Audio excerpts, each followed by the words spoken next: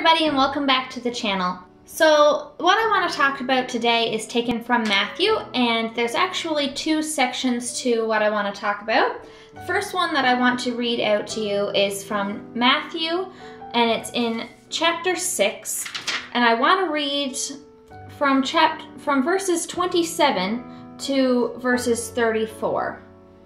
Mostly what I want to highlight on is verses 27 to 33. And then we're going to skip back to Matthew chapter 5 and verse 5.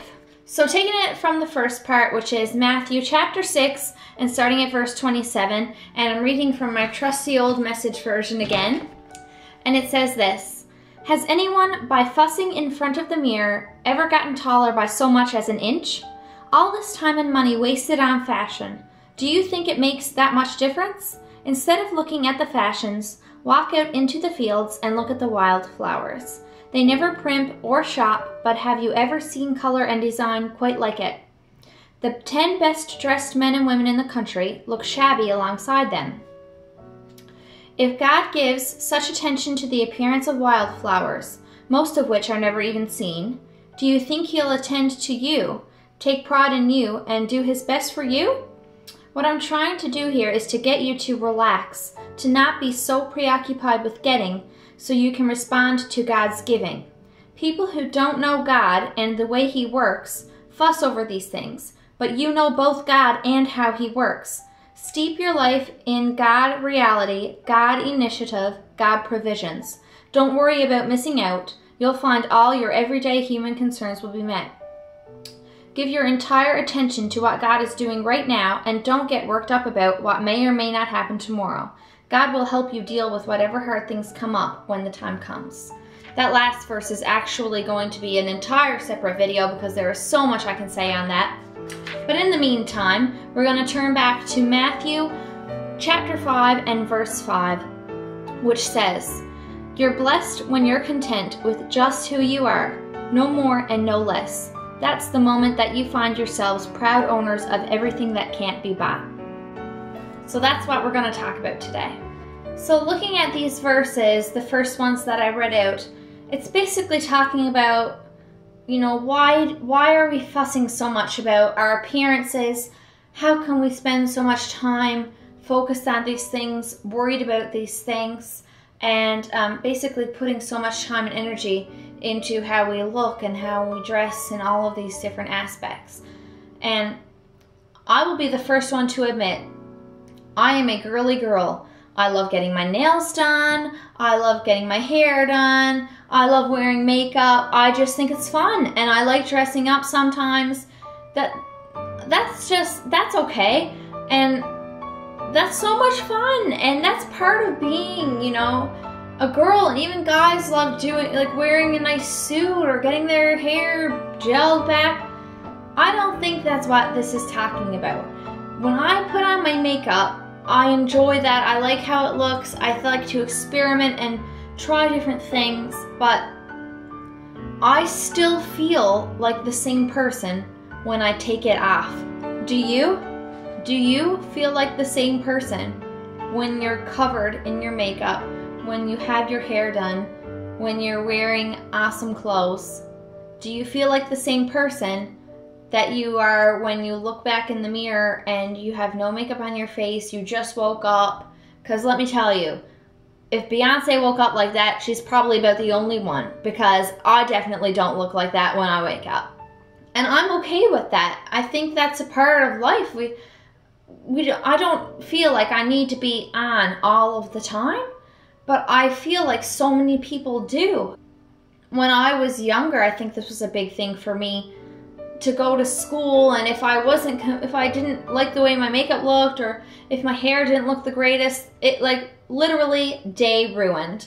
And I hated that. I hated that I was putting so much concern into how I looked and putting so much worth and self-worth into that. It didn't change the person that I was, and it didn't make me any less of a person because I didn't have my makeup done good, or because maybe I wasn't wearing expensive clothing or something. But I did. I really took heart to that stuff, and it really it gets to you after a while. I think what these verses are trying to do is to get us to understand that God has made every single one of us beautiful.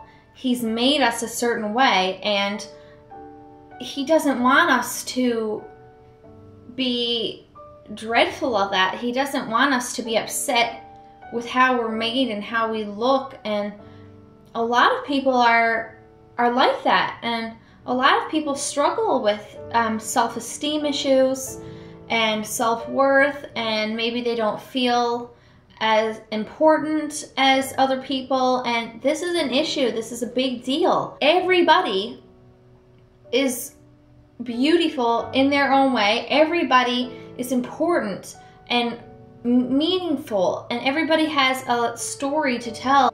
This verse says, if God gives so much attention to the wildflowers, don't you think He's given you just as much attention, if not more? Yes, He has. And makeup is a beautiful tool, and it's so much fun to play around with, but it's not a good tool if we're hiding with it. You have to be able to look in the mirror when there's nothing on your face and say that you're beautiful, and be able to really believe that. And God wants you to believe that. He wants you to really feel that you're special, and you're the same person with or without the makeup, and with or without the curls in your hair and the nice clothes. This verse literally tells us to relax. It wants us to relax in our own skin.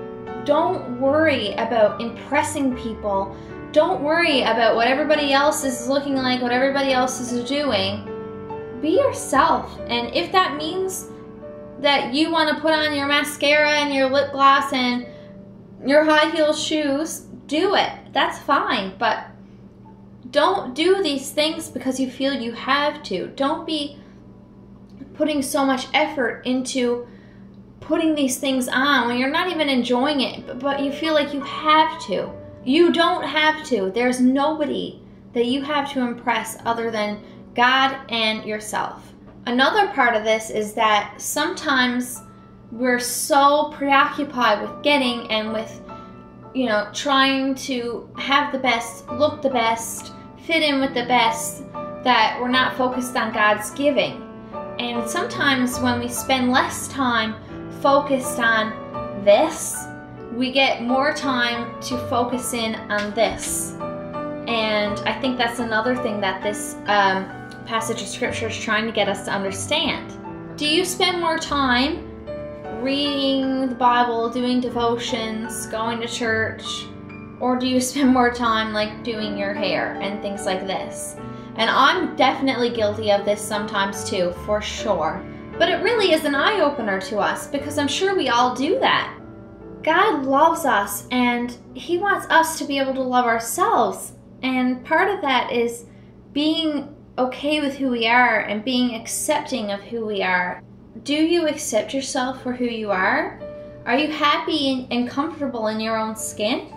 The second part that I read was taken from Matthew chapter 5 and verse 5, and that is that you're blessed when you're content with just who you are.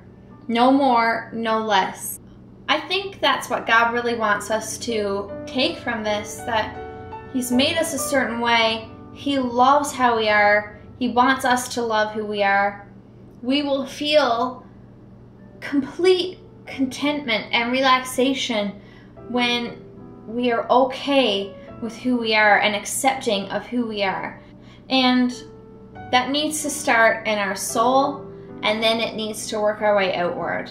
We have to be okay with ourselves spiritually, and we have to make sure that there's nothing going on in our souls that we know is wrong, and we have to ask forgiveness for the things that we know we're doing that are wrong. That's the first part. And I think the second part of that is that we have to be okay with who we are on the outside as well. We have to accept the fact that God made me this way for a reason, and love yourself. You don't have to wear the best clothes. You don't have to look the best. You're just as good as everybody else. And we need to be able to really grasp onto that and really allow ourselves to be completely content with how God has made us and how we are. And then the second part of that says that that's the moment that you find yourselves proud owners of everything that can't be bought. We can buy makeup, but we can't buy contentment with who we are. We have to work on that, and that has to start from within. And it's a journey. You know, you don't just wake up one day and say, man, I feel awesome about how I am.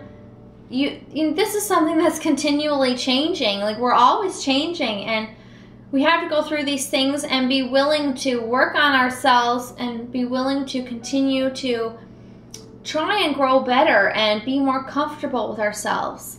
So love yourself, be content with yourself, and allow yourself to continue to grow every day and just go along with the journey.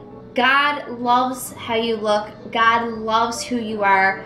That's what's most important, and we can continue to work on it every day. So start today. Think about things that maybe you want to change in the inside, and then maybe work on looking in the mirror, telling yourself you're beautiful, and start to believe that every single day. Thanks, and I'll see you back next time.